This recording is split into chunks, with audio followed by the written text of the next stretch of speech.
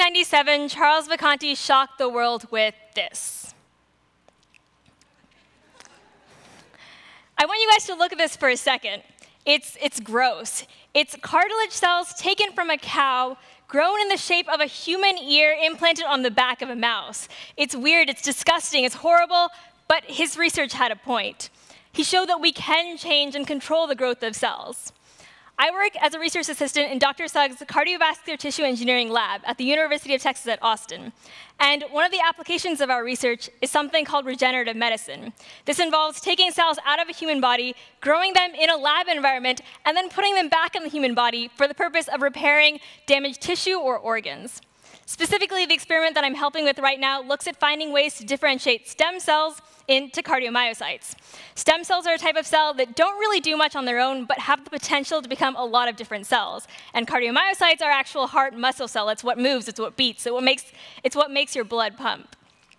And the way we kind of create this transformation is we create a stress on the cells that mimics that would actually be found in a heart. We put magnetic beads in each of the cells. We have magnets outside the cells, and we move the magnets while the cells are growing in a way that twists and contorts the cell like they would naturally be twisted in the actual human body. And we look at the result and see if and to what extent the cells have actually become cardiomyocytes. I'm 19 years old, and while I may sound like I know what I'm talking about, I really, really don't. Because here's the thing about this field. No one knows what they're talking about. There are over 37.2 trillion cells in the average human body, over 100,000 genes, hundreds and hundreds of bones and tissues, and within each of these elements, there are even more layers of complexity. Just one change in a cell or a gene can completely make the difference between someone being perfectly healthy and someone having a fatal disease.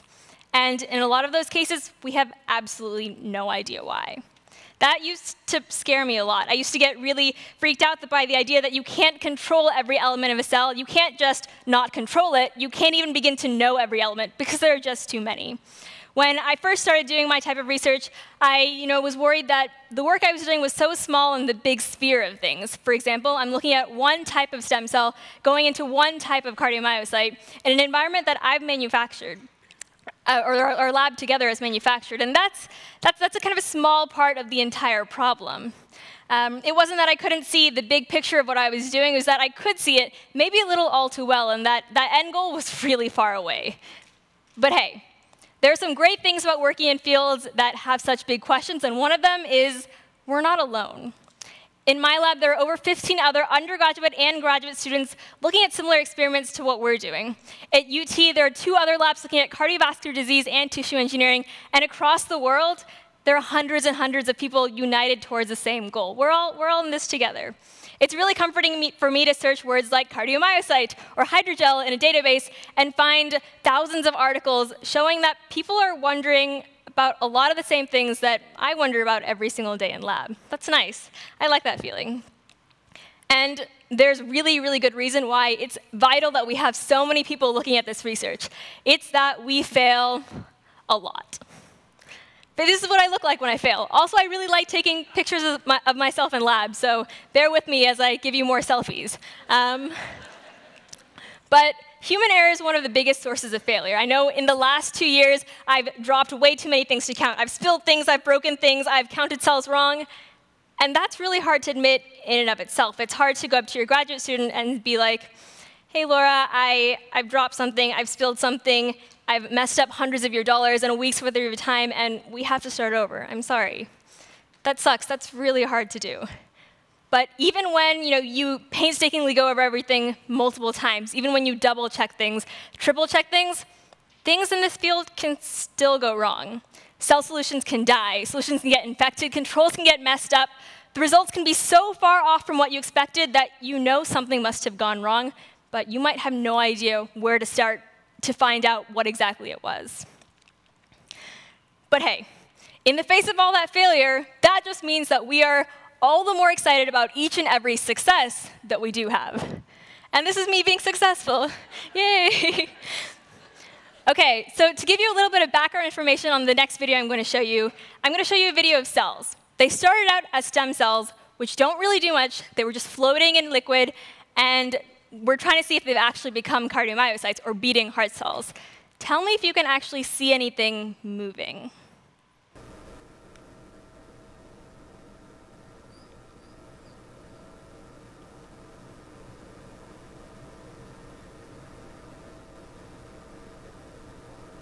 OK, I just want to reiterate how cool this is. These are cells that are in a petri dish by themselves, doing this of their own accord. We're not kind of electrically impulsing them from the outside. We're not moving them in any way. They're doing this by themselves. They're actually moving. Wait, before you clap, I have one more video to show you guys, because I really like these videos.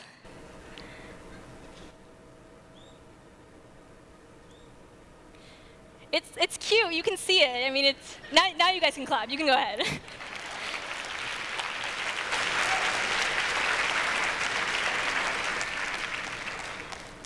I took this video about 3 days ago, and I actually was showing every single person in all of my classes, even if they had no interest in seeing it. Like, I was so excited. This is incredible. They're cells that didn't start out as heart cells. They started out as something completely different.